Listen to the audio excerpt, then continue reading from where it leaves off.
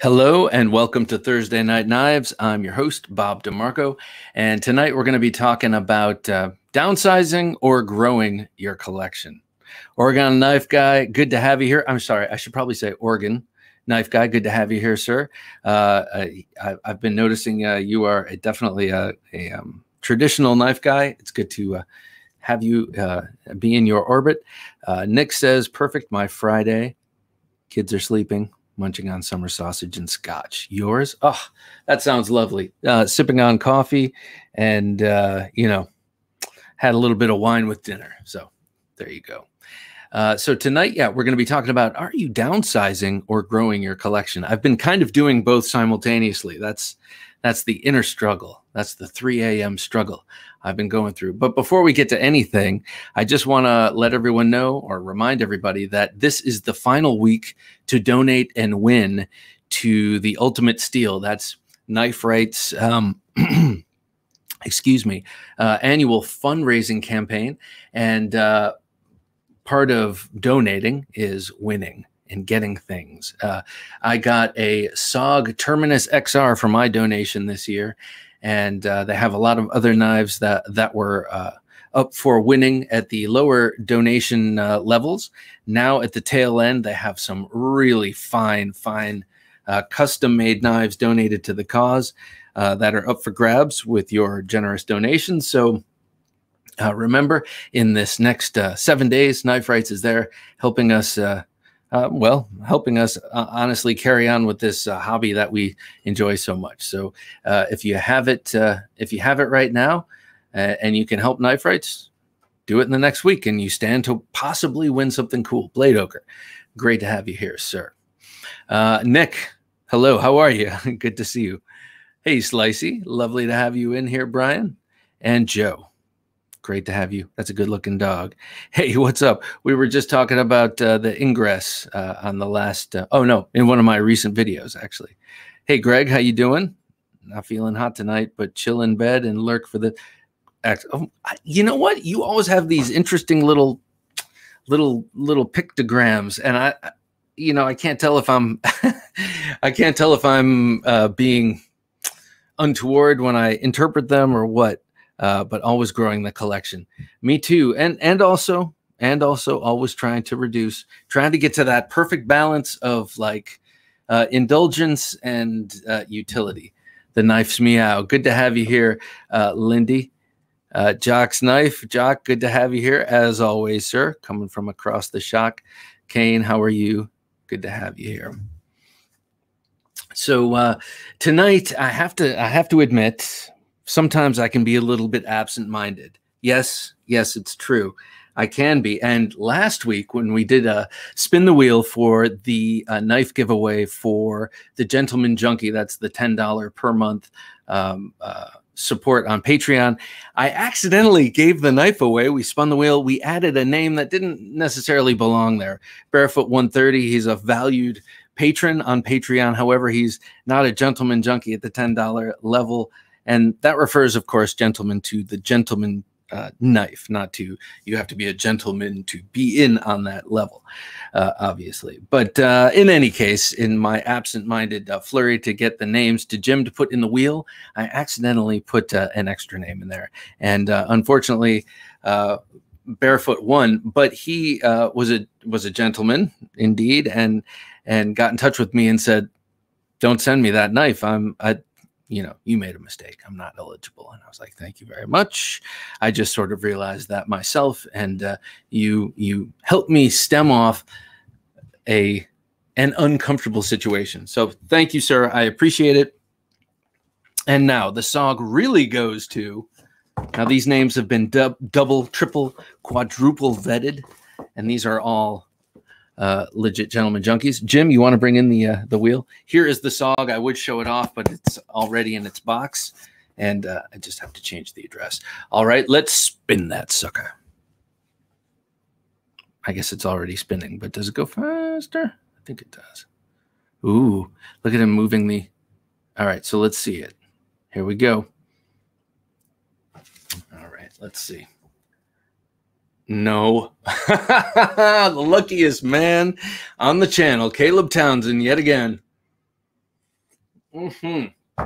Caleb, he wins another one. He won the first contest, and he also, well, he outbid everyone else on the Terzawola package during the first town hall, and this time, Lady Luck was smiling on him again. Hopefully, it smiles on him on other more substantial ways in his life, but something tells me it is. I used to work with a guy, God rest his soul, who, man, he'd walk into a room and he'd win a large screen TV. I swear, this guy was the luckiest guy ever.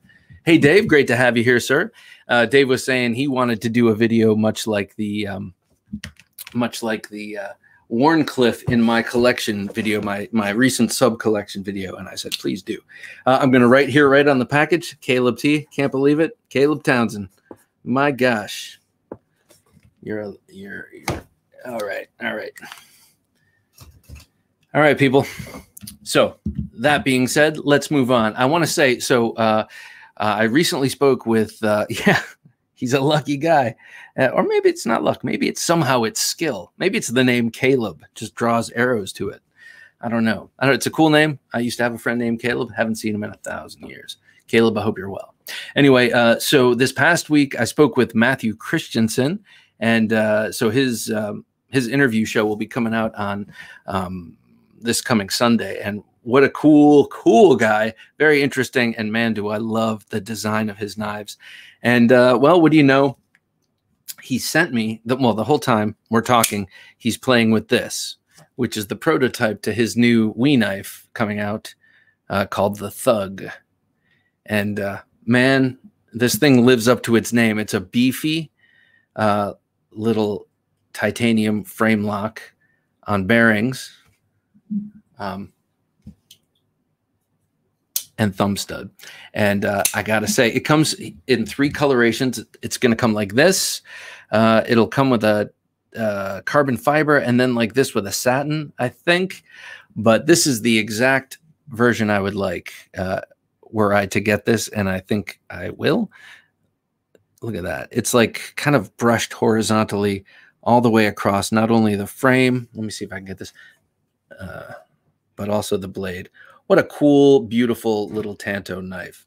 And, you know, I'm not so big into the little knives, but this one, man, I really like this. And I've been carrying it. Usually people send me knives for loan. I don't carry them, but this I couldn't resist. I took it around with me a couple of days as tertiary carry, of course. And man, it's cool. It's a great little thing. Now, the one thing I would have to say about this is I'm curious as to whether in production format, this is the prototype, whether they will hollow out any pockets in here to lighten up the titanium handles. Because, you know, it's got a substance, as Jimmy Slash would call it. It's a pocket chunker for sure. It's got some real heft to it, but in a way that's reassuring heft.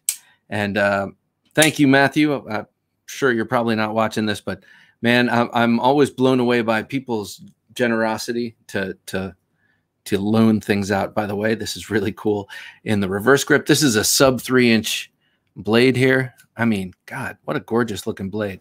But the handle is also really ergonomic, even for my medium-sized hands. I mean, it's a small handle, but I can still get 4 fingers in there, and I can get my thumb there. You know, if I need to open up an oil drum and release the doves that are within. Knife Whisperer, good to have you here, sir. I have a knife you might want. Let's talk offline. Well, hello, boys and girls. Can't stay long, but I wanted to pop in. I'll definitely come back next Thursday, Bobby. Well, it's great to have you here, Joe. Joe Frazier, not the boxer, but the man, and the Knife Whisperer, who's been putting out tons and tons of great videos. Definitely check out the Knife Whisperer. Hollywood Tactical, how you doing? I plan on downsizing, but it keeps friggin' growing. Well, that's the thing. Here's what happens.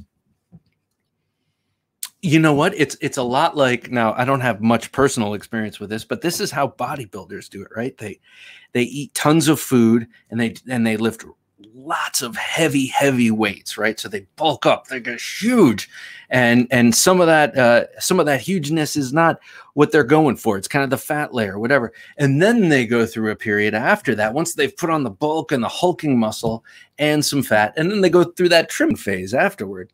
I think I've read about, and they shed that so that all they have left is the muscle, right? So Hollywood Tactical, you're kind of still in the bulking up phase.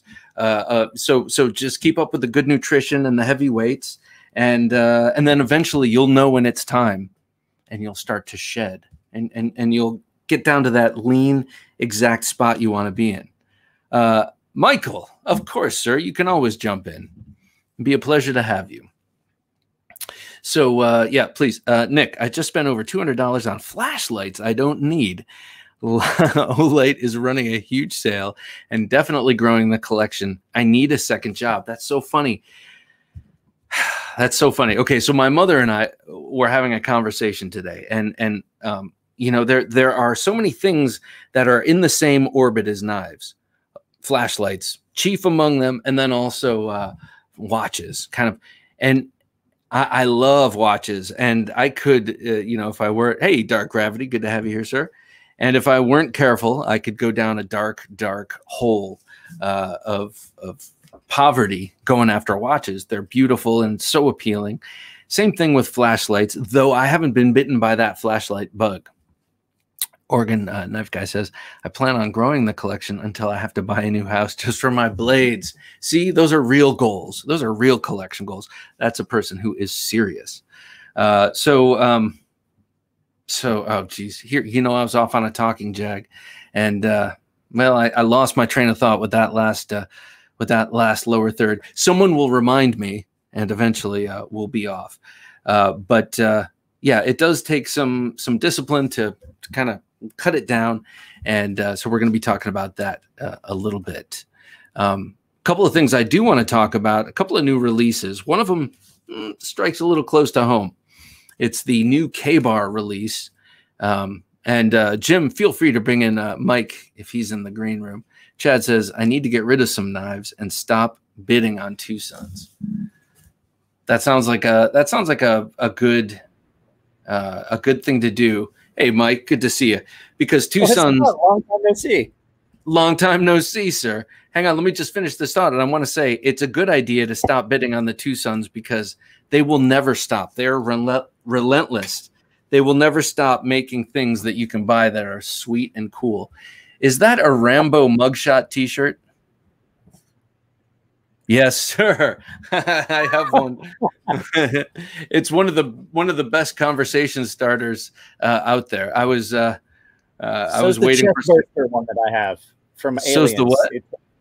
I have one that's got the chest burster from Aliens on. Nice. I have some awesome, unique t-shirts. So, Mike Emler, how you doing, sir?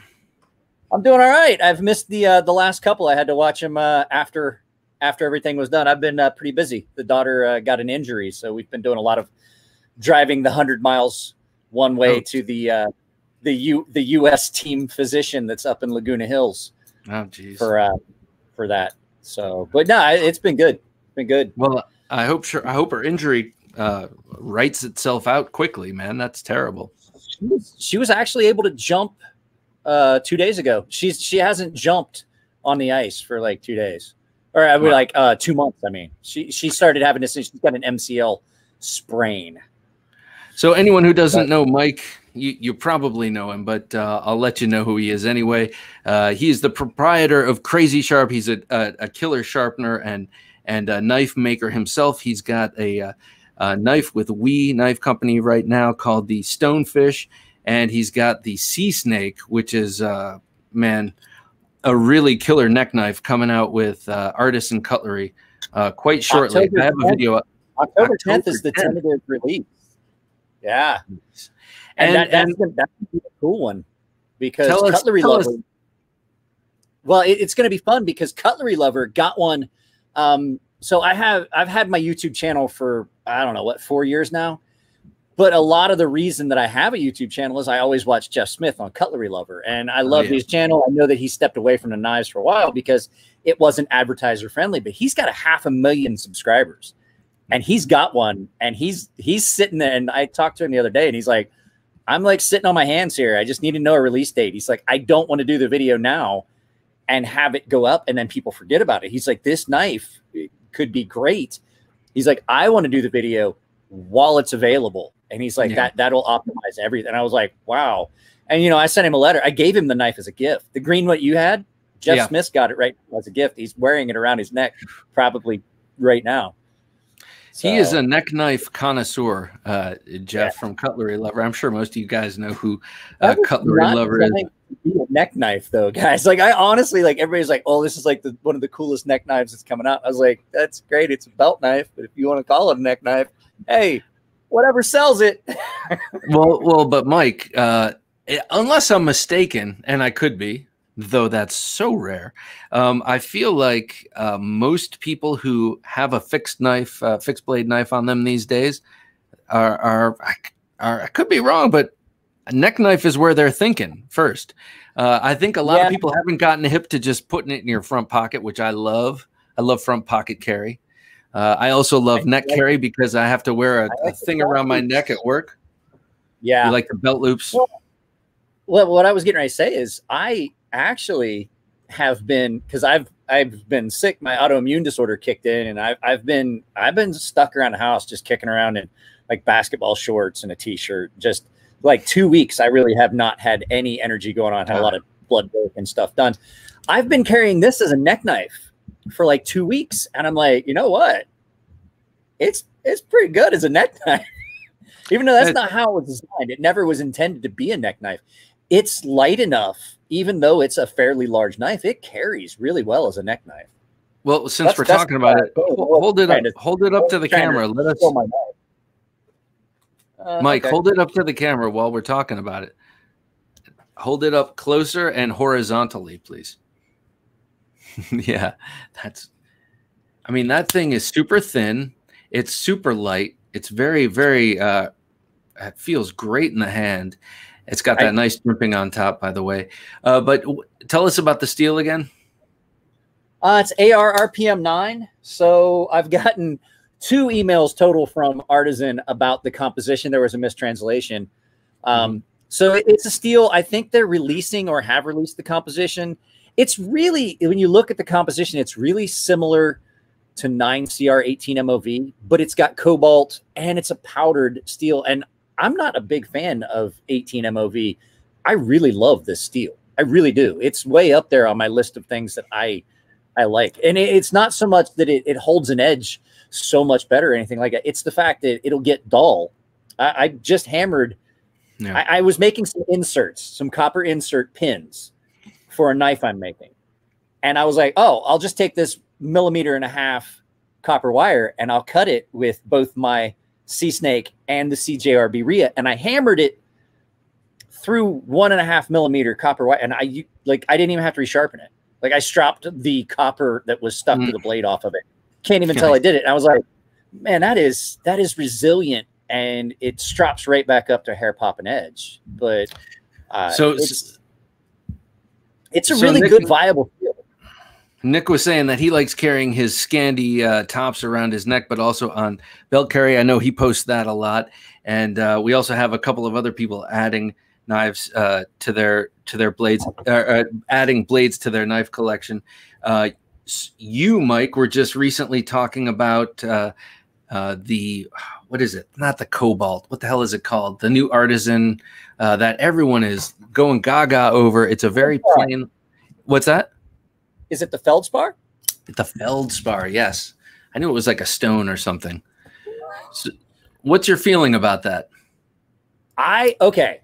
So I actually have its cousin, or basically like Dylan Mallier and I talked about this. These are like siblings fighting on the playground. I have the Centros and the feldspar here. I got a whole package of stuff from Artisan. I like the feldspar because of its contoured handles and stuff like that. This is, to me, what, now you guys know, and I don't want to hurt anybody's feelings, I'm not a big fan of Benchmade's quality right now. I feel like this is what the Griptilian would be if it was done like a more consistent, better. It's a thinner grind. I like the blade shape better. But I'm not gonna lie to you. This is a great knife for all the buzz it's getting. And I told Dylan Mallory this.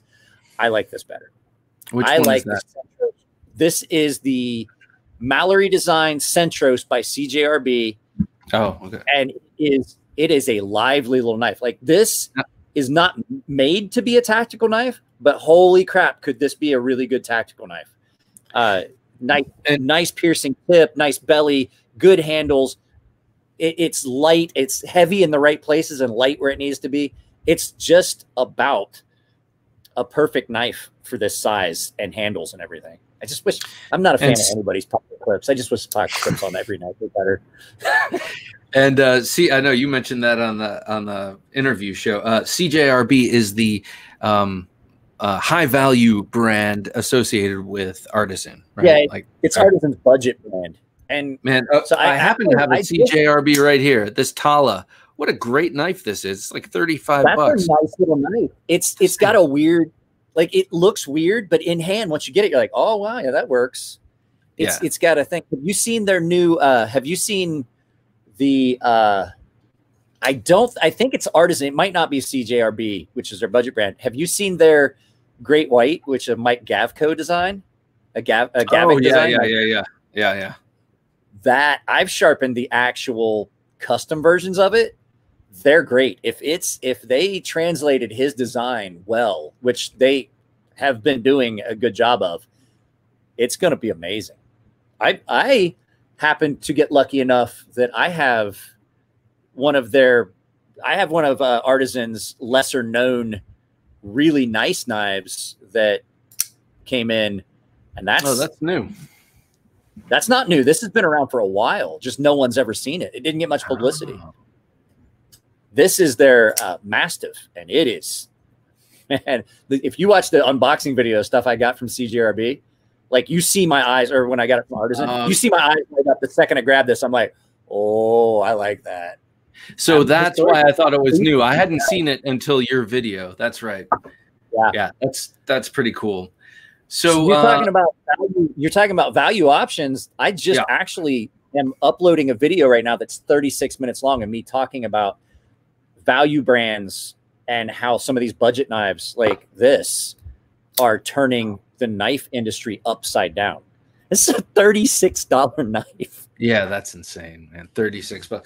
Same thing with this. This CJRB is really inexpensive, and it's so high quality. Hey, so Dave just said he got the Gavco Thresher today, made by BRS. Have you experienced that yet? You know the Thresher. They made the Thresher, dropped it a version of it, and dropped it a version of it. Here's what Mike has done. When you talk about, like, he did the Thresher, and there's so many versions of it out there. He did the spinner with Ferrum Forge, and like at the same time released one with Custom Knife Factory that was almost exactly the same. Also a spinner. He does variations with different companies. So I don't know if I've seen the BRS Thresher, but I'm going to tell you right now, all of the ones I've seen have been great. Like his knives are great. He designs. I mean, his designs are so unique and beautiful and seemingly functional. I've only ever had the Thresher. I had the drop version. It was a little crowded. I got the one that wasn't contoured. Yeah, and it seemed a little. I would have liked the contoured one a little better. What's up? I was say it can. Some of his designs can be crowded, especially if you've got larger hands. Like a lot of his knives don't fit my hands. But I've talked to Mike personally, and like I was telling him, I was like, one of the things that the new knife, the Sea Snake, that I took from all of the things that I've heard Elliot and Mike talking about is Elliot and Mike is constantly says, teen Elliot, it must be teen. It must be teen to cut. So I was like, guess what, Mike? I made mine thin. That knife is really thin. It cuts like a dream. Yeah. Oh, yeah. You're talking about the Sea Snake. Really cool guy. Oh, yeah. Yeah. Not the stonefish. You know that the stonefish is not. That's a beast. No. The stonefish is not, but it's also very sharp, and it's a different kind of knife. It's a utility kind of combat-y utility knife, the way I see it. It's a utility tactical kind of thing. Utility tactical. Well, check this out. Hey, Jim, bring up the K-bar. Have you seen this? So K-bar has done something that's been rattling around in my brain, and actually I have a couple of 3D animations of my own design of this right here. But K-bar is releasing their own tactical pizza wheel. I don't know if you've seen that, but it's their K-bar. I don't say things like that when I have a mouthful of beer. I almost, oh my goodness. Look at that. I mean, you know, pretty cool, I gotta say. And so a couple of years back, I designed one that was really slick and just cool as hell. And I had a graphics guy at work do this little animation for me. And then I started doing this podcast, and that whole concept went by the wayside. Yeah. And I saw this come up, and I'm like, I'll be damned. They're like, of course, it's an idea whose time has come. And you know, K-bar has the factory. Look at that. I mean, I love it. I want it. I had an idea that I did not capitalize on, and I'm pretty upset about it because now I see things really similar. I actually pitched it to someone. I was in the Navy. I was young, and I was like, hey, you know what everybody loves? Like, what's your favorite part of cereal? It's the milk at the end, right? There's a lot of kids that don't like milk, but if you give them flavored milk that tastes like the cereals they love, like Fruit Loops milk, Fruity Pebbles milk, you know, all those things. And the guy looked at me like I was an idiot. And then my wife comes home when my daughter was a lot littler, and she comes home with these crazy straws that are like, oh, it flavors your milk like your cereal. And I was like, these jerks. God damn son of a. I'm glad I censored myself a little bit. That's funny. Yeah.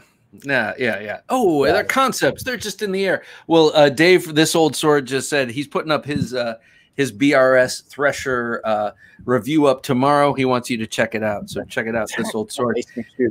What was that? This old tactical ice cream. Yeah, that's what they need next. I'm dyslexic. I have to focus really hard when I'm reading something. I'm dyslexic. I'm lying. I just don't read well. K-bar also made a tactical ice scraper. That's right. They also have a shoulder-mounted a popcorn thrower that throws popcorn at immense speeds. You know, like will injure people. It's a pretty amazing thing. Do you know what I had that I wish I'd never gotten rid of? I gave it to a friend as a gift. He took it downrange with him. I haven't talked to him in years. Do you remember the old Kershaw boot knife that came with the shoulder harness? Yes. I had one of those. I loved that, and I gave it to a friend thinking I could get one. I have not seen one in years, and it was really plain Jane. It was a single piece blade construction. It had been milled out where the handle scales were like glued in and then pinned. And the sheath had a little locking mechanism. It like locked in. You could wear it. You had the loops, and you could hook it to your belt. I wish I'd never gotten rid of one of those. Yeah, United Cutlery made an even cheaper one of those, and I and my good friend had one of those, and now it actually resides in our downstairs bathroom. Just in case. Give me a moment. My wife just walked in with a pouch full of paperwork and stuff, and asked me if I. Well, so paperwork has no place on this show, but I know that Mike's gonna work it out. Hey, Ryan, how you doing?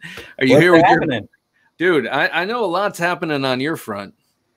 Yeah, I've been busy, man. Happy Thursday Night Knives, sir. Happy Thursday Night Knives. You got it. So I just figured I'd pop in, say hello. Yeah, let's see and show off some wares from the last week. I've got a few to show you. So if you want to dive right in, we'll start with this guy. What the hell is that, man? I love it. Right? Oh, good gravy. Good gravy. So this thing's impressive. And it's so cool that the maker sent this handwritten note. And I wanted to just kind of read it because it tells us about the knife a little bit. Sure. It says, thanks for being patient purchasing one of my handmade folding knives. I hope you'll enjoy using it. You can always contact me with comments and questions about the knife. The name of this knife model, and I'm going to pronounce this to the best of my ability, Bourmaud, Bourmaud, Bourmaud, is the last name of a French farmer that got the first one as a gift. This knife can be disassembled using one T8 screwdriver on this side, and it has the carbon fiber collar around it. Attention, the pivot pin, the pivot side right here, the pivot pin is glued into the carbon fiber handle. The steel 1.4528 has almost the same composition as Böhler N690, but is made by Lohmann in Germany. So this dude's work is unbelievable. The hand ground satin is fantastic. This Spidey hole and the access, look at the access to the lock bar. Yeah. It's awesome. And it's on phosphor bronze washers. And I mean, the thing's action is superb. This carbon fiber is second to none, some of the best I've seen. That's beautiful. And I mean, look at the size of the hardware he's using on this thing. It's got a OD G10 backspacer, a 3D milled clip that rides really nice and deep in the pocket. Very little of it, whoops, let's see if I can get my angles right. Probably about that much is exposed, not much at all. And the jimping is done just right, where it's like really nice and fine. It's close together and it's not too deeply cut. So it just gives you just enough traction. That blade shape is so cool. Tell us this guy's name again and how you found him. So a buddy of mine had this piece. This is a hobbyist maker out of Belgium. And his name is Simon Strikers is his name. So you can find him on Simon Strikers on Instagram. And you can see his stuff. But he does such good work. Like, I don't know if you'll be able to see it, but this pin right here on the inside of the knife, I don't know if I'm going to be able to somehow get the angles right, is like a hinder or lock bar stabilizer on the side. Okay. Yeah, you can kind of see it. Yeah. You can kind of see it through the scale. Yeah. He uses a really large, oversized detent ball that's ceramic. And so the engagement of the lock bar disengagement and the way it sits in the detent, and then the detent is just so crispy. So I guess the best thing I could compare it to is like a super high-end version of a Sleesh Bowie kind of. And I love it. And this just came in today. And I mean, this thing was under $600 table. Jeez. So, as far as I'm concerned, this is remarkable. So that's a beauty. Hey, Ryan, before you move on to the next one, tell everybody about the videos you've been doing recently with Jared Neve, which have been awesome, and then also you've been doing tons of live videos on Instagram. Just let everyone know about that. Yeah, for sure. So Jared Neve lives close to me, Jared and Kara, and I like what they do, and their banter back and forth reminds me a lot of me and my wife, and so it's pretty funny. And I get a kick out of it, and I like them. And Jared's a great sharpener to boot. So I told Jared, I've been kind of meeting up with him every now and again just to pass off some of my knives because, they don't have the means to buy some of these high-end things, customs and stuff, as a lot of people don't. So I figure if I can meet up with them and give them a couple of my customs to check out at a time, and they could do a review on their channel, that's awesome. And at the same time, hey guys. And then while I meet up with them, we go to lunch, hang out, have a beer or something, and then we'll go to a local park or whatever and shoot a video about something or other. And we don't really have a plan going into it. We just kind of pick a topic, and I just kind of ramble. You guys are really good together in those videos.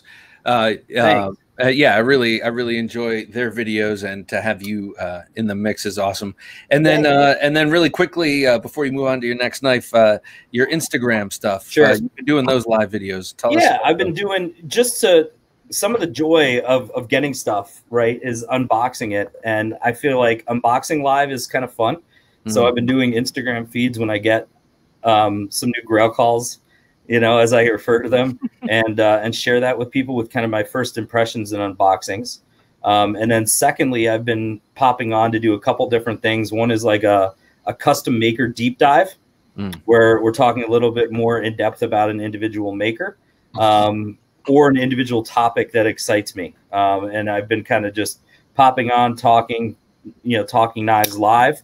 and I just learned how to post it to IGTV, so you can go check out some of those on Instagram TV that I've popped on there as recordings, like the unboxing today that I did. I did 2 today, and different live segments, and I probably did 3 or 4 this past week, and probably 3 or 4 the week before, so it's pretty regular. Nice. All right, so before we get to I know what you're going to show us, let me greet Dave. Dave, it's great to have you here, sir. How are you?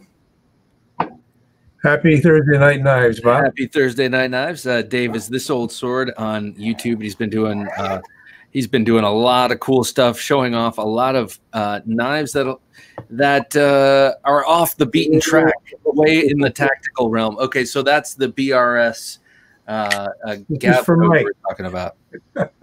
That's a beauty. Okay, so I haven't seen that one. So that's a Gavco BRS. That's a 4-inch blade, Mike. It's like stretched out by a half an inch, right? Yeah, looks like a thresher. That's a nice looking knife. Or a tiger. Is that his tiger model? No, that's the thresher. The thresher, The thresher. Okay. But so the question I've got about that is, how much better is it than the mass drop version of the thresher? I wish I had the mass drop version to compare. It's not as smooth, Mike. It won't drop shut. And what they did, as I get mad, sometimes that's a good thing. They put a T8. Yeah. They put a T8 on each side, and a lot of thread locker. Oh, so it's free spinning. So I already started munging up the screws, and I said, "Forget it. I'm just going to leave it for now." I hate that. I really don't like. Have you done the torch? Have you done the propane torch? Just hit it with a propane torch till it's hot enough. You just can't touch it, but not enough. I'm going to get there. And then pop it loose. I'll be anodizing the titanium. If that doesn't work, you can order the titanium. Hang on. We can't both talk. Dave. If I put too much heat on it, I'm going to change the color, Mike. Yeah, Mike. Like I was saying, you could put a little bit of heat on it before it changes the color. When you start seeing a little bit of smoke come off of it, then stop and then take a T8 bit, put it in, and smack it with smack the back of it with a hammer, and it'll break that thread locker loose. I've told Brian they do this every time I've taken apart when I was like, Brian, you don't have to put it on like you're buttering bread. Taking your knife apart is a super glue grind. Yeah, just a dot. Yeah. So just a dot. That's all it takes, Brian. You shouldn't need impact wrenches to take apart a knife. So Ryan, let's see what you got next. Well, I'll finish with the folder. I'll do a couple more folders, and then I'll do the last one. I got a couple more to show you guys. So this is a beaut. This is a Brian Efros custom, and this is his collab that he did. A series of customs for Triple Lot Design. Oh, okay. So this is a TAD, and it's called the Ice T.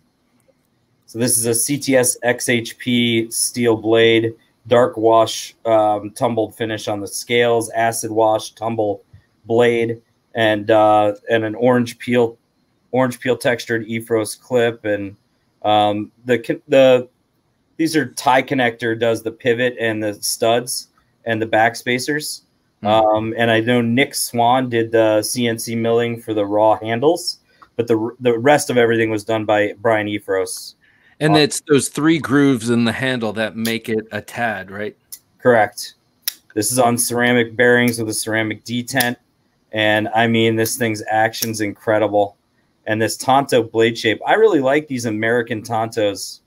Yeah, a lot. I think they're very functional. And that's a pretty subtle one too, but it has the hallmarks. It's got the 2 tips and the 2 cutting edges. Yep, I like that. This is really sharp. More feels like great. Traditional style Tonto, to tell you the truth. I mean, it does have the hallmarks of an Americanized Tonto, but it is way more traditional than it is this like the cold steel. Sure, 2 distinct. That's a nice looking knife. I bet that thing cuts like a dream. It's got a flat grind that goes about 3/4 of the way up.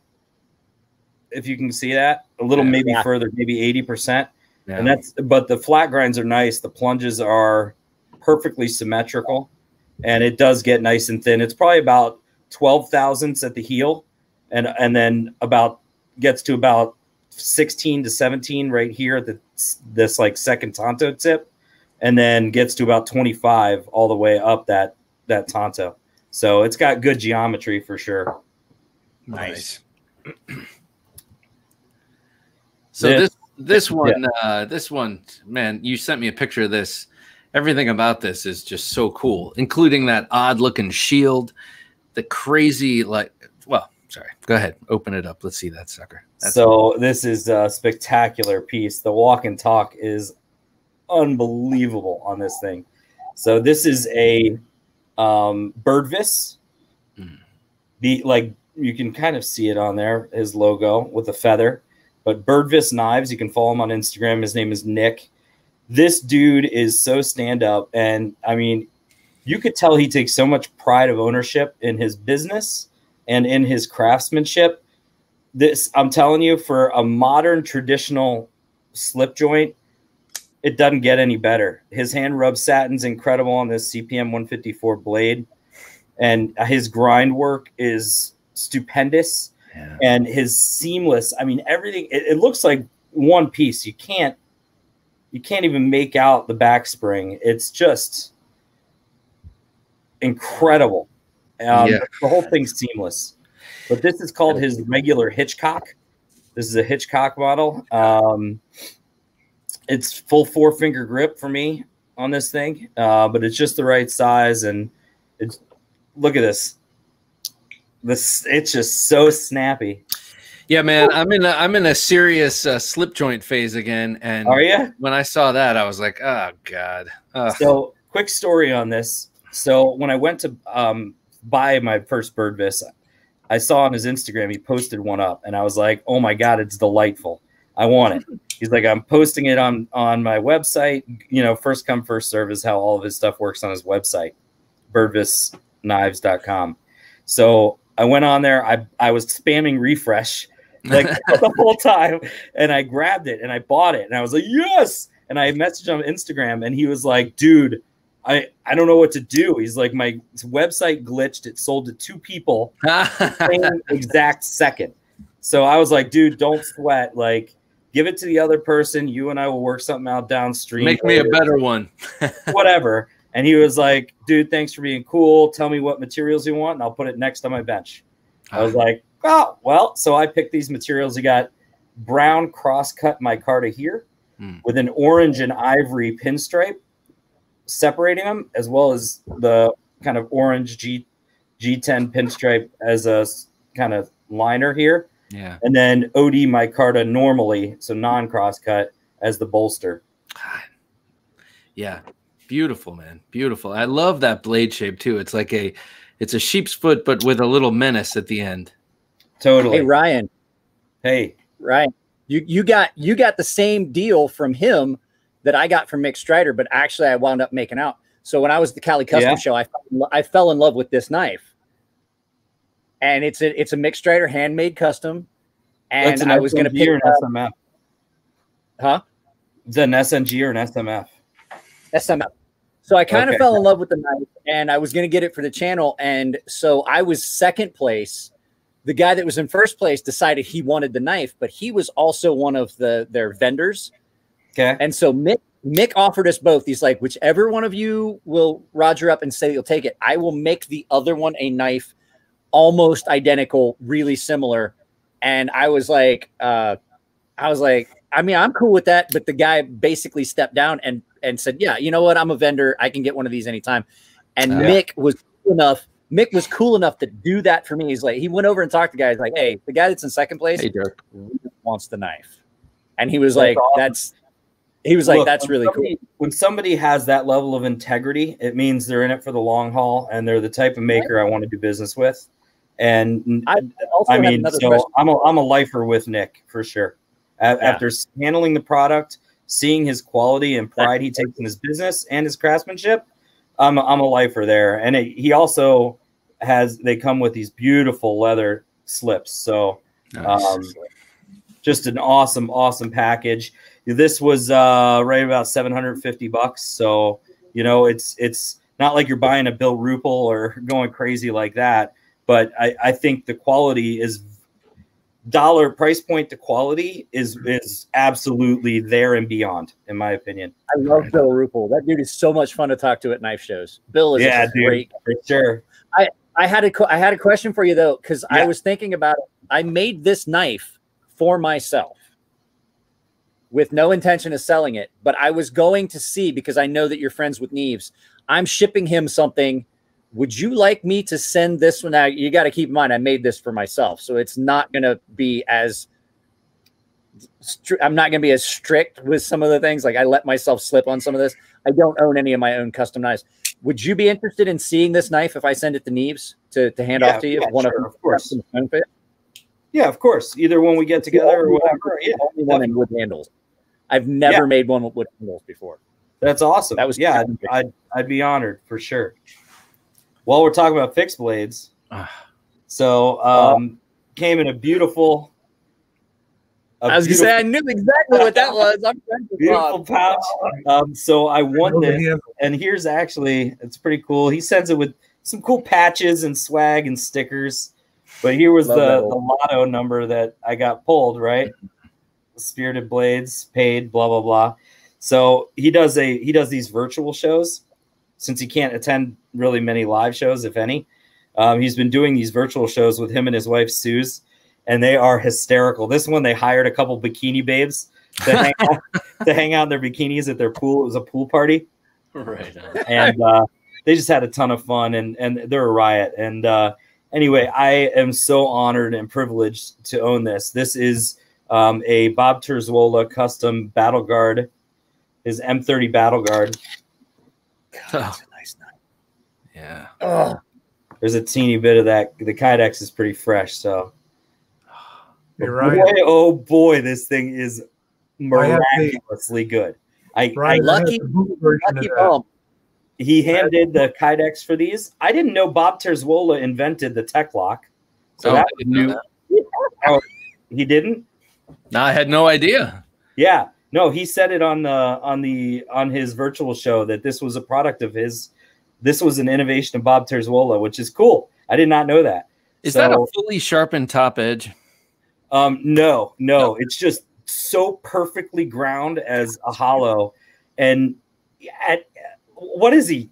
78, 79, 80, somewhere in that area.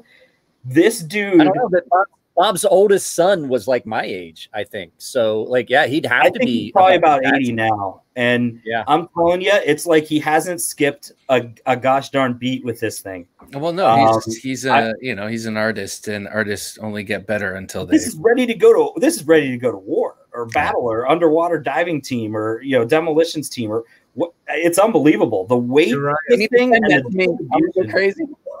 Ryan, hey Dave, what's up? I got the boot version of that knife 30 years ago. What? I got the boot version of that 30 really years ago. That's why that handle looks so familiar to me as soon as you had it in the sheath. And I had several of Bob's knives that I bought from a guy in Connecticut by the name of Kennefic. Okay. And Kennefic was a big Randall dealer. In fact, I had what they called the Sasquatch Bowie. Oh, you have the Sasquatch, the Randall Sasquatch. Holy shit! So do you still have your? Do you have the boot version of this Terzuola here? Nope. I think it was about $150 knife at the time. Well, yeah, this was not $150. You can't touch a Terzuola badge for $150. Yeah. So, you sold it for some CDs, right? You sold it for some Duran Duran CDs. Titanium pin, titanium lanyard hole, and then here, do you see that divot in the black micarta? Yeah, is that what locks it into the sheath? That's exactly what it is. There's a nipple. Yep. There's like a nipple on this. Sorry for flicking everybody off.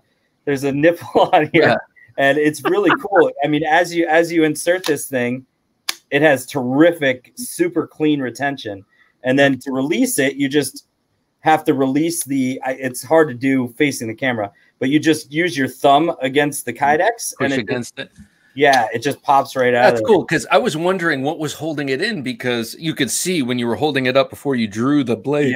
excuse me, that it didn't have any kydex molded over the hilt. That's right. Like you'll often see. And I thought, surely it's not a spring like in those old Glock field knives from the 80s, like those Austrian field knives, because that just totally jacks up your knife every time you pull. So I was wearing this around on my belt today, and it was very comfortable, and it's a great size. But the thing, you know, I watch a lot of Forged in Fire because, well, it's awesome, and I'm sure we all do. Oh yeah. And man, I was just the whole time, every time I handle this, I'm like, God, why isn't Doug Marcaida here? God, you know, like, I want him to hold this and stab a pig like 100 times. Does that be awesome? Yeah. It's just perfectly weighted. Like it doesn't feel like, it feels like it could be all titanium or something. It's just perfectly balanced. That's the model he developed when he was in Guatemala, right? For the whomever he was making them for. That's right. Yeah. This is the M30 Battle Guard. This is one of his original models that he made down in Guatemala. He did these, all of his fixies that he was selling, he called field grade. So, which is the only style, Bob, I probably really love the most. Fancy's cool, but field grade for me, it's just black micarta, titanium, and an S30V, CPM S30V blade. Right. So I actually got to handle that knife before you won it. What? You know, I'm afraid Bob doesn't live real far away from me. I got to handle that knife when it was still. Oh, did you really? Yeah, I got to handle that knife before it was completely done. Bob's a friend of mine. Like I've got pictures of me with. I love that dude. That dude is great. Taught me one of the best like grinding knives. I had already been making knives for about a year, and Bob walks into the shop at Fair and Forge, and he's watching me grind a knife, and I'm complaining because I'm getting weirdness on the blade, and he goes, "Stop moving your shoulders." He's like, "Plant your feet, shift your hips. Your body doesn't move in a straight line unless you move your hips." I finished that knife that night, and I was like, dramatic, huh? 10-second talk with that man took a knife that would have probably been like a piece of crap that I threw on the roof and turned it into a knife that I turned around and sold for $600 because I completely was able to fix my grind issues. And then I don't know if you guys saw, did you guys get to see the giveaway I did on my channel? This is the first knife I finally got this. It's going out the door. This is the first knife I ever made. It was all actually hand forged, and I did a recurve on it, and I was doing a recurve. You're talking about that, and I was thinking about that knife, and I was like, yeah, if it hadn't been for Bob, I would not have been able to make knives. Like I said, thank you. I mean, I didn't think I had that much of an impact, but you're talking about Bob. There you go. Okay, I got Two things I learned from his virtual blade show he just did. One was that he invented the tech lock, and I didn't know before. And two is that Bob Lovelace taught him how to hollow grind. Yeah, a gentleman you might know. So, and it's evident here, like I was saying, at about 80 years old. Don't quote me on it. 76. 76. Okay, thanks for 76. Somebody Perfect. just put it up because I forgot that I had two of his knives that came in. One that was my buddy Nico's, and one that was another guy that I knew that had picked one up at Blade Show, or I'm sorry, at California Custom Show. Last year was his 75 for 75. He made 75 knives. 75 ATC. And every one of them had a diamond. Every one of them had a diamond set in somewhere. Yeah. And so I got to see two of those knives, which there's only 75 of them that are out there. And I was like, wow, that's pretty cool. Love that old dude. His plunges are spot on. I mean, as perfect as they get on the top and you know, the primary grind and on the top swedge. So I'm very, very impressed. I'm incredibly lucky to have been pulled for the lotto out of everybody that was going in for it, and very fortunate. So that's nicely done, sir. That's it. That's it. That's all on the channel. You got to put that. I got to put that on the channel. Hang on. So before you go, Ryan, the main topic of the evening, I just want to get your take. I want to hear what you have to say about it. But are you downsizing or growing your collection? I happen to be doing both simultaneously. Yeah. How about you? How's that going for you? I love this topic, and I should probably stick around longer to discuss it. But let's hear it. 'Cause I've been, you know, I've been on both sides of that pretty frequently, right? And I go through phases. Right now, As you can tell by the fact that I have 4 brand new product items that I'm showing everybody, and I've got another one coming for next week's mail call that I'm going to be very excited about as well. I've definitely been I've been acquiring more, but I have been moving a few as well. So I've probably got 6 coming in the last 2 weeks, and I probably have 3 or 4 going out. So, it's always kind of a bit of a balancing act for me because I have to keep myself in check that way. It's the only way I can do it. But I like experiencing new makers. I would never have found this if I wasn't diving around trying to find, what's next and what's cool out there. And, now I've got somebody else to look to, and I wouldn't have had an unbelievable experience and get to know Nick at Birdvis if it wasn't for seeking that out and trying it. So I'm all about trying stuff. And if the right thing is in front of me, and I know it's going to be right for me, I go ahead and I do it. And I really don't think too many, I don't think about it too much. I don't overthink it. And then maybe you, after the purchase, what I will find myself doing is, especially if I'm looking for something on the secondary market, I find it, I'll go for it in the moment, and then I'll back justify it and then figure out what I can get rid of to sort of make up for it. Yeah. If I have time enough to assess, after I've received it, and I assess it and I figure out, okay, here's kind of how it belongs for me. And does it really have a place? Does it not have a place? What kind of joy do I get out of it? And there might be something else. And I'm like, you know what? I've had a buddy knocking down my doors because he's wanted to experience the joy of something that I have, and sometimes for me, I take just as much pleasure in watching someone else be happy, as I do getting something. So, a big part of my enjoyment in the hobby is also watching other people enjoy it and seeing them flourish in it as well and grow from it. So, I love both sides of it, and I have reasons for both, I guess. So acquisitions, yes. Downsizing, man, not really downsizing. More like, evolving, refining, refining. Epic Snuggle Bunny said. Andrew Toole says, as an enthusiast, it's more about experiencing as much as I can than just accumulating a ton of pieces. That's helped me hone in on my preferences and allow me to build a smaller collection of gems. Andrew, I know what you're saying. However, I know what you're saying, and that's something I've gotten to, but only going through a stage where I was feeling like, and this wasn't a conscious way of thinking, but I was kind of like, well, it's only responsible for me as a knife collector to have a sample of this kind of knife and this kind of lock and that kind of steel and this kind of steel. And it started to become the Bob DeMarco Museum of Knives and not my own collection, kind of wheedled down. So what I'm saying, Andrew, is getting involved in a pass around group is great for that, because I've had an opportunity to check out some knives and experience them, like an uncle, and then send them back after the fun afternoon with your niece and nephew. It's kind of the same thing. It's like, before I forget, Ryan, can you DM me the info about that knife? I am not a fan of the Sleesh buoy, but I definitely find that to be up my alley. I like that. And you're talking about a full custom. I'm telling you, I'm so impressed. $500 range on that? You said that was like $500 and it's a full custom? This is a full custom by Simon Strikers. And I think his table price was right around $560, $575. Can you DM me that info? My wife's going to hate me for it, but I got a sneaking suspicion that something's going to happen. Yeah, and I know he's a hobbyist. He's not a full-time maker. He's not even a part-time maker, but I wish he were. After experiencing this, I want more. So, Dave,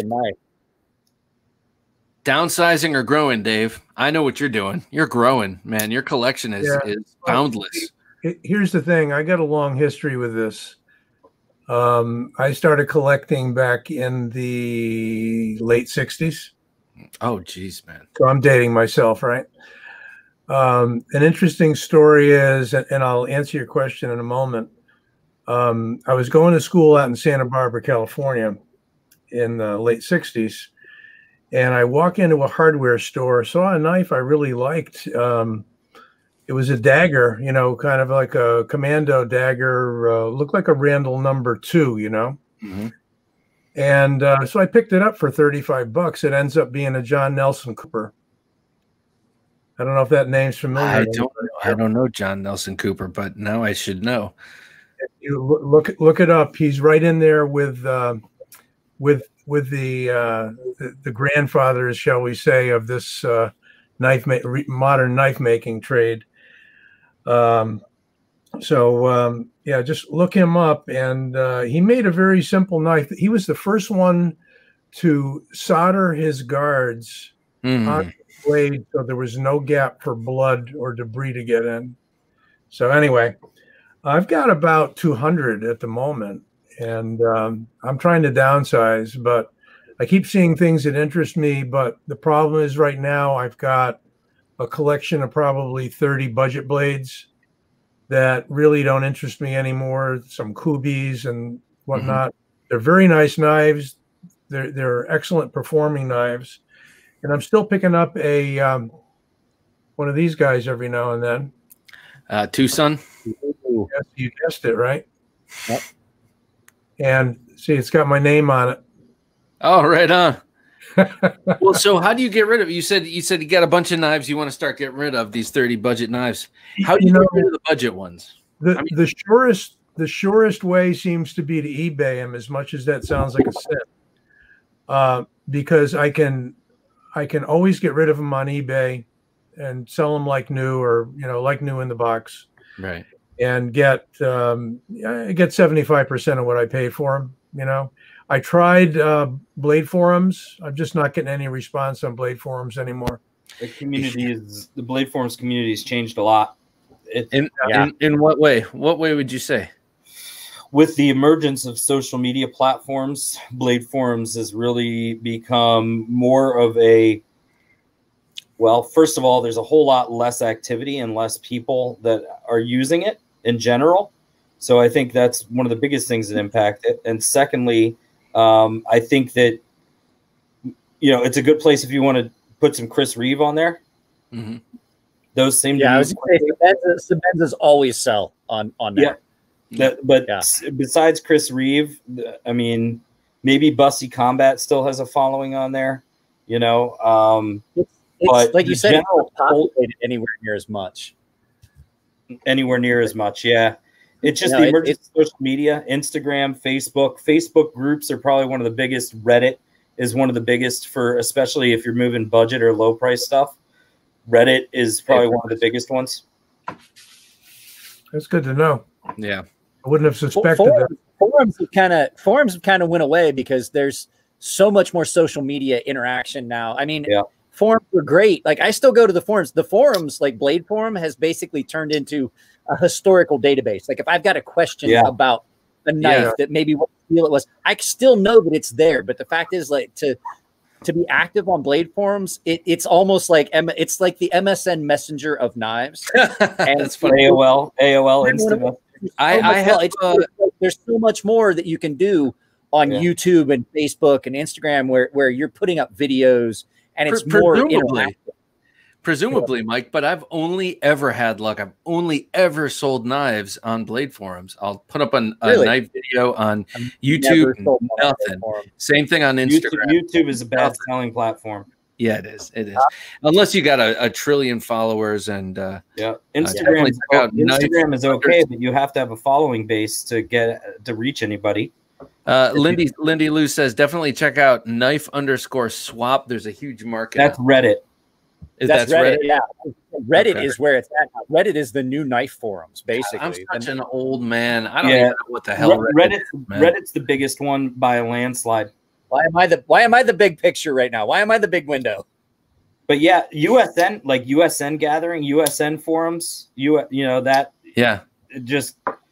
I mean, they're archives, that are really cool. But so is USN gone? Is USN a thing of the past? I mean, some people are still on there, but I mean, at the end of the day, it's if you're an old timer, like I'll use Tom Mayo as an example. Like Tom doesn't use. Sorry, Tom. I mean, I wouldn't be shocked if Tom still uses a flip phone. So, you know, like he doesn't, you know, if you buy a knife from Tom, you have to send him a check in the mail or a money order. There's, you know, he doesn't know how to use PayPal or I don't Venmo trust or, new stuff. Yeah, it's just not so he's on US. He's on the USN, so you know he's got a forum on there. Yeah, so you know you can follow guys like that in there, but that's about it. Tom is one of the best guys to hang out with at a knife show because that dude always has got really expensive whiskey and is always willing to pour you a glass. You come up, you're like, hey, "What's up, Tom?" He's like, "Oh, I haven't seen you." He's like, "Let me see your new knife. How's that plunge?" And you're like, he's looking at it. He goes, "What number is this?" I'm like, 150. He goes, "You're getting there." Good for He's like, "I better pour you a whiskey." Yeah, you're getting there. You're like, you're getting there. He's like, you know, they say it takes 700 to master it. And he goes, I'm curious what your 700 looks like. It's like your plunges are pretty good at 100. Michael Raymond and Tom Mayo are still the two that are the only two I know that get freehand plunges correct 100% of the time. They're just nailing it. Zen Masters. Dave, was that a wee banner you were holding up? Brian Slicey Dicey made me buy this. How do you like it? I love it. I don't like small knives. Which one is that? It's the Banter. That's the Ben Banter. Yeah, designed by Ben from formerly of Ben Peter. What's his name? Blade HQ. Yeah, Blade HQ. Yeah. Blade HQ. Yeah, that is a good knife. Nice broad blade, nice thin. Yeah, that's a good knife. It's light. It's been my EDC for a couple of days. Oh, nice. I know one of his stipulations with his knives, he loved the blue, but also he loved a blade that was short enough that he could extend his finger to the end. That's right. He would always talk about that. Yeah. Nice thing if you got big. It really doesn't matter. Big knife is. Yeah. He has longer fingers than me, Bob. Wait, what is that you got there, Ryan? Oh, yeah. I forgot to show you guys this. This is another one that came in since the last time. No, we saw this last time. No, that was a duck wing. Oh. That was the small 3-inch version. This is a 3.5. Okay. God, look at that. This one is OD micarta Zirc. Jeez. Zirconium studs, zirconium collar, OD micarta. Those are really cool thumb studs. Put that up really close to the He custom turns these on a lathe. Those are so cool, man. They're the best on the market. He also makes his own in-house phosphor bronze washers that are inset, and they like inset into the scales, and they're thick. They're the same thickness as bearings. His phosphor bronze washers. So this is actually fit that I can replace the phosphor bronze washers with the bearings. So that's kind of cool. I can swap them in and out. But these phosphor bronze, look at this action on phosphor bronze.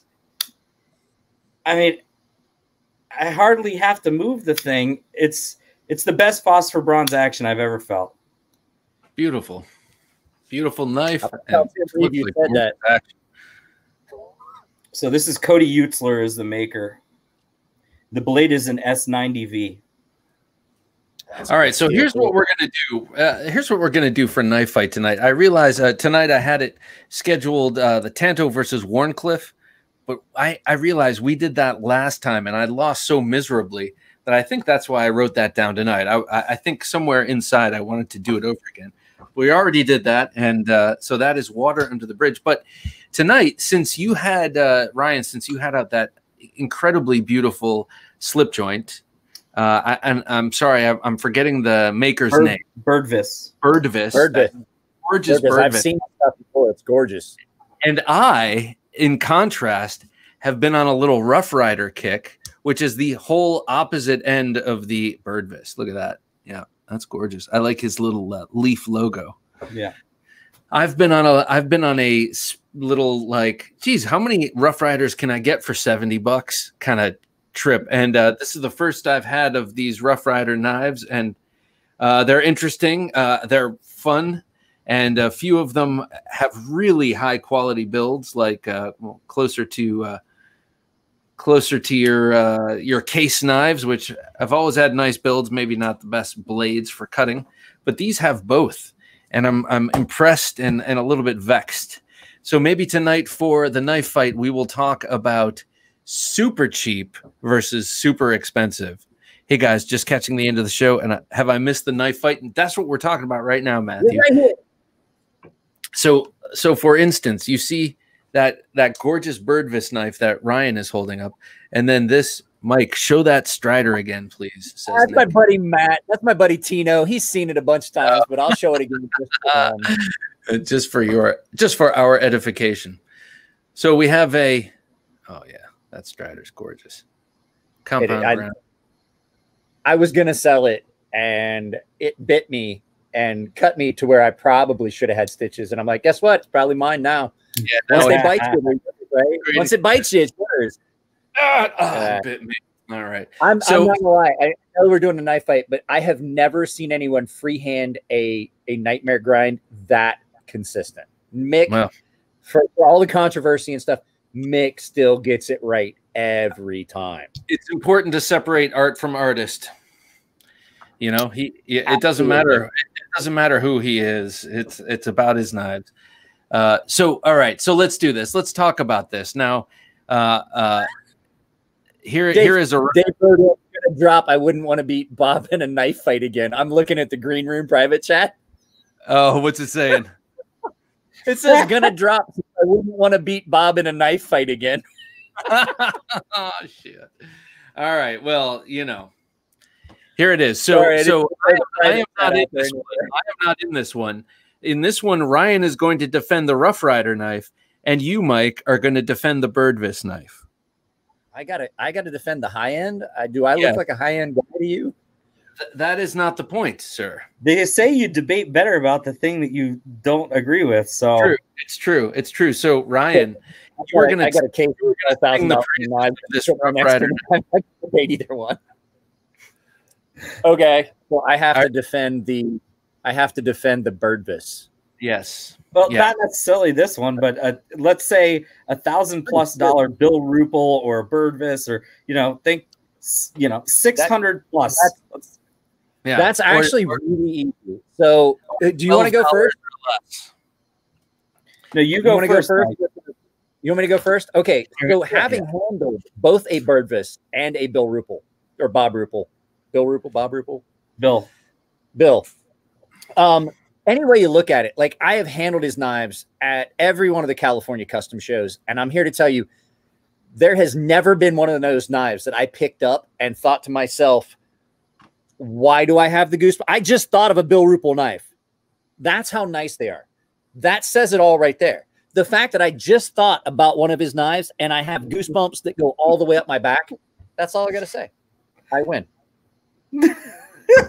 Hey, let me just say something. In my family, we watch World of Dance.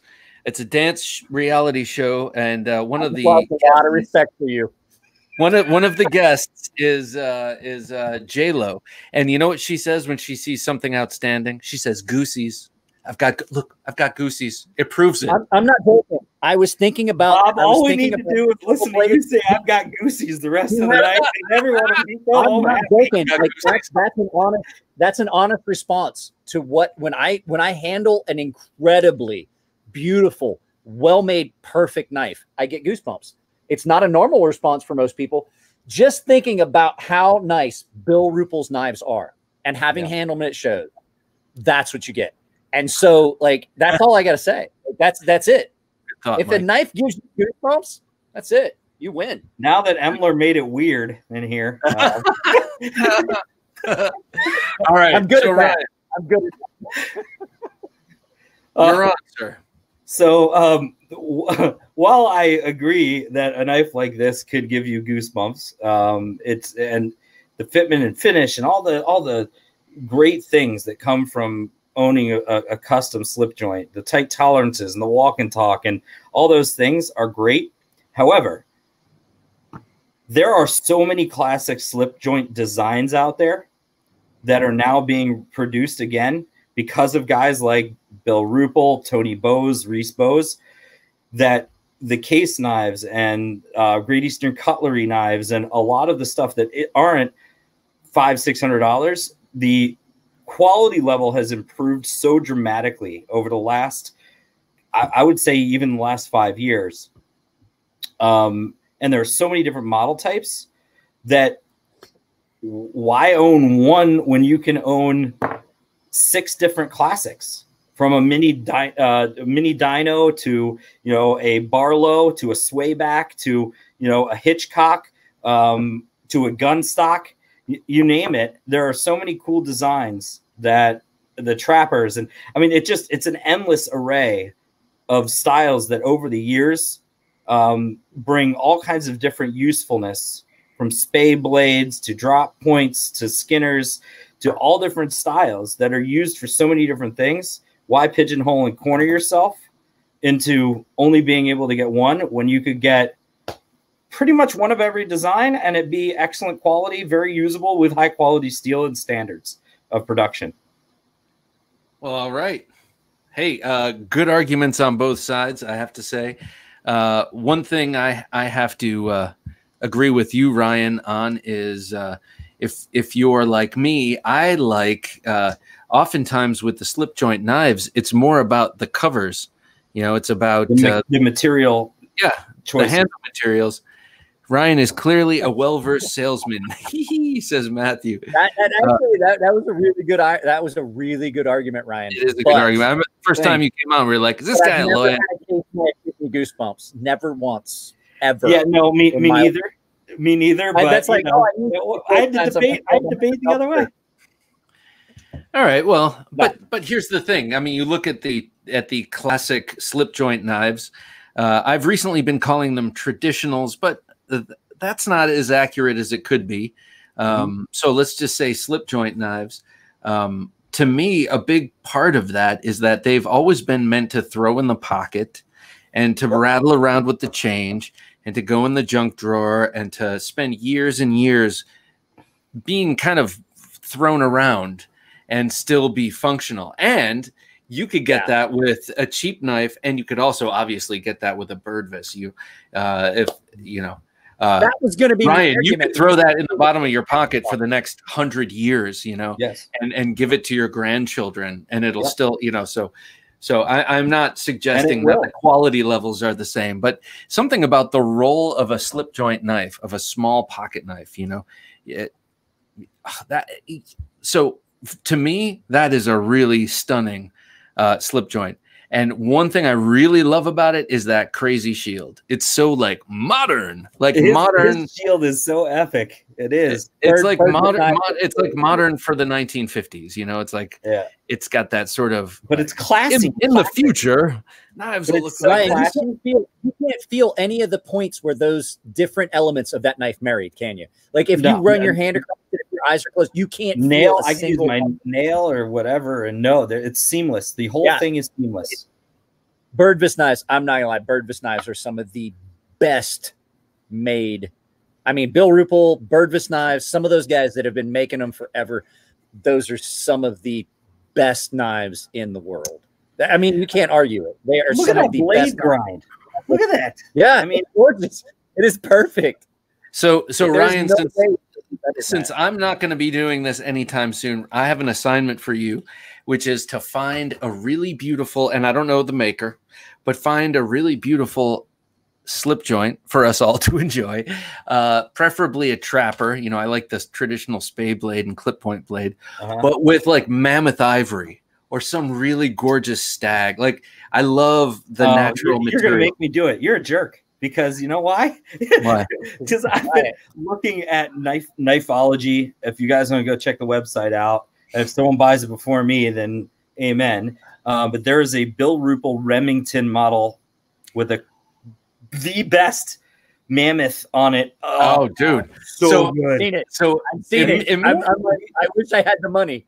Dude, it means something that I just said that to you. It means something. Ah, you're a jerk. No, it means something. Oregon Knife Guy says Ryan was talking about GEC in case, not a $12 Rough Rider. GEC is killing the production slip joint market, and Case is classic. Now defending a $12 marbles for Rough Rider. So, He's right. I was supposed to take Rough Rider, and I really went more to. I gotta say, in Case, and that was a mistake. Okay, so Rough Rider and Case, Rough Rider and Case can compete. I from what I've seen of Rough Rider, I got 6 over the last week just to like check them out, and I got a number of different models with different handle covers, and I got 1 marbles. I got, where is it? It's upstairs. The sunfish, the big sunfish. Yep. That's marbles. Good. The marble sunfish is a good night. So those are marbles and marbles and came up. Can you bring up that last comment, Bob? Jim. Yeah. So Jim, what I'm trying to say is Case and not marbles, but Case and Rough Rider are now on very similar par. I know that'll make a lot of people bristle, but Rough Rider's like killing it. They're not but the difference between Case / Rough Rider and GEC is it's a different level. I do love my GECs, and Big Sean, if you took the names off of the knives and put up a good sub $100 against a $1,000 plus, most won't know which is which. So it's a great topic for discussion at some point. Tonight's probably not the night. Yeah. But I'll say this. We'll be up here till midnight. That's true. For me, personally, I'm a sommelier. That's what I do as a line of work, right? I am a wine and spirits expert. And so I have a very refined palate. And the same thing, deductive kind of nature I think about when I taste wine or spirits is the same deductive thing I use when I think about knives. So for me, think about me as like the sommelier in John Wick, where he went into the room and had all the badassery. Oh, for dessert. I'm the sommelier in that room when it comes to this stuff. So like for me, instantly, if you were to test me blind and blindfolded, I would be able to tell. But I get what you're saying. I agree. Like you and I both are on the same page, Ryan. If you hand me $100 knife and I'm blindfolded, and then you hand me $1,000 knife, I'm definitely going to be able to tell you just the way it feels in hand, how the pocket clip and how the screws are nested and how everything feels. I can tell you whether it's an expensive knife or a relatively moderately priced knife, or a super crappy $1,000 maker who shouldn't be charging that. That happens. There's some out there. There's some of them out there. Over this week, over this coming week, I have a Great Eastern Cutlery number 97 coming in. That's their big Allegheny clip point that they had out about a year ago, and I found it with the autumn jig bone that I love. I love that autumn jig bone. Something about it. Jig bone, yes. So beautiful. The knife's me out. Lindy Lou says non-knife people really won't. I've given my mom a $200 knife and a 35, and she couldn't tell the difference. Yeah. She's right. It all depends on like how much exposure you've had to the knife world and how much exposure you had to top tier knife makers. Like I'm friends with some of the best knife makers in the country, and so I can look at a knife, and so that saying that $100 knife and a $1,000 knife, most people wouldn't say it could be accurate, but for people that are well versed in knives and have been around the knife community and knife shows and met these people, and like I said, I've taken tutelage from Bob Trzula and some of the best knife makers in the country and in the world, and it changes your perspective on looking at a knife, and you can definitely see the differences between a moderately priced knife and a higher priced knife. And you kind of forget that. Like, you're a sommelier, and you kind of forget what it's like for me. I buy black box wine, right? Like I don't. It's kind of a different perspective, and I guess there's two different ways to look at that. I would say for non-knife people and folders, good thing is to check the blade play. That'll tell you kind of soon whether it's a piece of crap. And then for fixed blades, if it makes your hands smell, it's probably from Pakistan, and we all know Pakistani made fixed blades are. I mean, they just have a cheap fixed blade market, and they make some fancy looking things with pans, old pots and pans. Yeah, it's true. It's true, and they have that reeking sort of copper smell. And so, well, the reason I bring that up is I almost bought one because when I was looking and going, like, I'm checking out all these Rough Riders. I'm like, there was a knife from my youth that I would like to get if I could find it, just kind of a stag-handled short German hunting knife that my parents had that disappeared. And I would love to have something like it just to have it. So I was looking at cheap marbles and Rough Riders that kind of looked vaguely like this German hunting knife. And I found a few. And then I saw that the country of origin was Pakistan. And I have nothing against the Pakistani people, but I hate their knives. I hate their knives because we've all gone through that stage as young people, or when we first started collecting knives, you get your hands on them and they're impossible to sharpen. They make your hands smell and they're just properly. I'm also tired of all the random messages I get on Instagram from the you want to buy a knife? Like, you want to buy? You like Damascus? No, I hate Damascus. Get that shit out of my face. I hate Damascus. And by the way, I hate knives too. Matthew Lee just bought my niece a red Cold Steel Tough Light for her birthday. Any thoughts on it? Yes. Excellent knife. Great tool. And the Tough Lights have pretty easy-going locks, so she might have an easier time with it. What's that? The Tough Light had a lot to do with why this blade shape being what it is. I love the Tough Light. I just always wish it was bigger. I didn't like the lock in gloves and things like that. That's kind of where this came from. It was something that is a great knife, especially for a new knife owner, like someone that's young getting knives. That's a really good knife because it's going to allow got a really useful blade. They can use it for anything. It's utilitarian. It's very sharp. It doesn't look that menacing, and with the ergonomics, it's going to stay in her hand really well. Ours. We have a serrated one in the bathroom, and the lock comes unlocked really easily. And I think that's a great choice. I just got my daughter for her birthday in June. She turned 10. I got her a Swiss Army knife Tinker. I believe it was the Tinker model. For her, that was the perfect knife because she's borrowed mine before, and it's got all the tools, and So yeah, I think getting kids knives, especially girls, great idea. Like people don't need to be freaked out about knives. Yep. I make them for my kid. Every one of my prototypes kind of winds up. You found it. Oh, I guess so. I guess this is what I want right there. I didn't realize. Look at it. Just look. It's got integral titanium bolsters. Yeah. Oh, it's just so pretty. It's perfect. It is perfect. Hey, did we decide who won the knife fight, or are we still discussing it? I think Ryan won it. Did he? All right. So, Winchester. Look at the jimping. Dear Lord, jimping on a crown spine. It's just gorgeous. But I like the shield, the bullet shield. That's the Remington. I've got one of the Remingtons that was made by, was it Case that did the Remington Rimfire series? I have one that was my grandfather's. I'm gonna have to buy that. Yeah, I think you should too, because I can't afford it, because that's just about my mortgage payment. And so I can't give up the house. Let me just close with this, Ryan. I said what I would really like is a trapper, and that's a single bladed locking trapper. I said what you need to get is a trapper with mammoth ivory. And gosh darn, I'll be hog swallowed if Jim didn't just bring one up for all of us to look at. Bill's got one that he has at the knife show. He showed it right at Cali Custom. It's a slip joint mammoth trapper with the spade and the clip point blade. I've seen it. He's done several of them. He brings them to the Cali Custom Show every year, and every year I see him, he goes, "You gonna buy it this time?" And I'm like, "No, Bill, I'm not." He's like, "No, I'm picking this up for my buddy Bob." Well, are you going? Maybe you can act as my the Cali Custom? My porter. What do you call it? I'm gonna go as a proxy. I'll tell you what. Like I said, you have to DM me anyway about the other knife.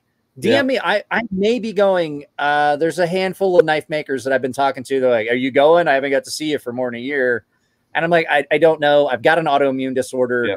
I don't know.